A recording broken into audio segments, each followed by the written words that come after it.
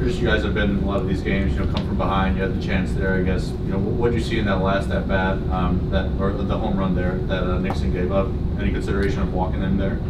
We talked about it, but it just, with one out, it's just a little tougher. I mean, Aaron wasn't pinpoint command tonight. That's why, we kind of, and that's why they didn't steal right there. Because if they would have stole, we would have walked them. We're just hoping you get, we just left the breaking ball up. We did it twice tonight on the breaking ball, and he punished it. He had thrown a couple really good ones there right before it, and just, the guy was just hot. But yeah, I mean, looking back on it, I probably should have now, but we just did, at that point. We walked him a couple times last night, but it's hard to put the winning run at second base, at that point, and hoping you get him out. How tough is that too? Because the guys have been battling, making sure you didn't have a big inning against you, and the guy just hit 3 balls out of the park. Yeah, sucks. That's about it. It just sucks. I mean, I thought we did a pretty good job of pitching tonight, besides a couple pitches to him. What did you see from the offense tonight against 3 lefties? Yeah, I mean, they've been pitching up underneath us, so, us being able to try to get to some balls. Probably have another lefty tomorrow, I would imagine. We're going to have to come out and battle. We got to have a better offensive. I thought we'd be a little better offensive than I thought. Even in the first, we have Slade hits a ball. Slade hit 2 really good balls that got caught tonight. We got to be a little bit better tomorrow. Jurrangelo? Yeah. Tomorrow? Mathematically, I don't think you are eliminated from the SEC tournament. I mean, you're going to have some help, but have y'all talked about that? I'll be honest with you.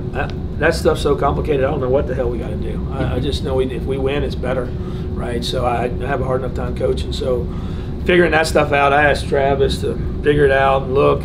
But right now where we're at, it's a lot easier when you say if you win, you got a better chance of making it. So we're just going to come out and try to win tomorrow. You had a couple rallies there, in the 7th, the 8th, where it was, Ross and Mershon were kind of coming through. I guess, what's it been like watching, their development as freshmen, especially, in big spots, going up with some big hits? This time of year, they're not even freshmen anymore. The freshman year's over, and they're playing like upperclassmen, and our future's bright with a lot of those. We've played a lot of young kids and probably taken our lumps a little bit at times, but some big swings in there today. I thought both of them they're competing. I thought Mershon made the play in the 7th, in the hole. Was a really mature play to make. You mentioned his maturity there. I think there was one point, it might have been in the 8th, where he went and talked to Nixon himself to kind of slow him down. I guess just how have you seen him develop as a bit of a leader despite being a freshman? He has a lot of ball player in him, so he's had that since the day he walked on campus. He comes from a big baseball family and just understands the game really well. Okay, 3 big swings from Lavalette tonight. I mean, what were you seeing from him? As a guy that faced him a couple of times, and what did you see from him tonight? I mean, he hits all mistakes. I feel like I left 2 pitches up in the zone, and he just ran into both of them. I mean, he's a good hitter. He's probably a potential first-rounder in 2 years. It's just how tough was the mood in the locker room after that? You guys have been battling. You had some of these come from behind wins, had a chance today, and to have it slip away kind of late. I guess just what's kind of the message around the team? Just kind of, keep fighting, stay in the fight. Even though we're down, we're not out. Just kind of living on that.